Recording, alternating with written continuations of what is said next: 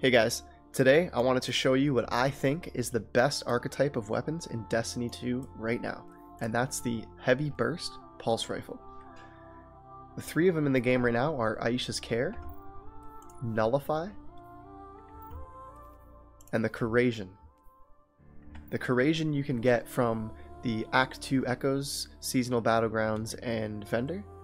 You can also get the Nullify from Salvation's Edge Raid, and then you can get Aisha's Care from Trials of Osiris.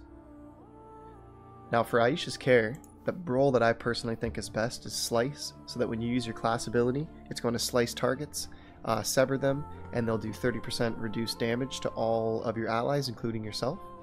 And then Kill Clip is just a flat 25% damage buff every time you reload after a kill.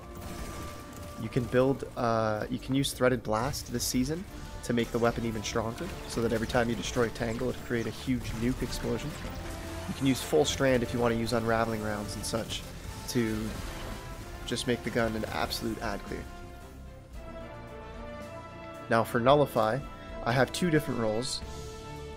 Now you might be wondering why I have two different roles, and one of them is going to be when I'm using an Ignition build with Incandescent and the Solar Fulmination artifact perk this season.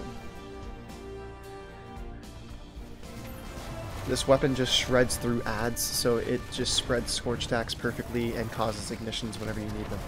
The other role that I like to go with is Chaos Reshaped when I'm not using an Ignition build, because Chaos Reshaped is going to give you a flat 35% damage buff after being in combat for 24 seconds. And then not to mention you have Heal Clip, which is going to heal you after every single kill and a reload. Now for Corrasion, I personally went with Enlightened Action and Volt Shot. This pairs really well with the Gifted Conviction, where when you jolt targets it's going to give you damage resist.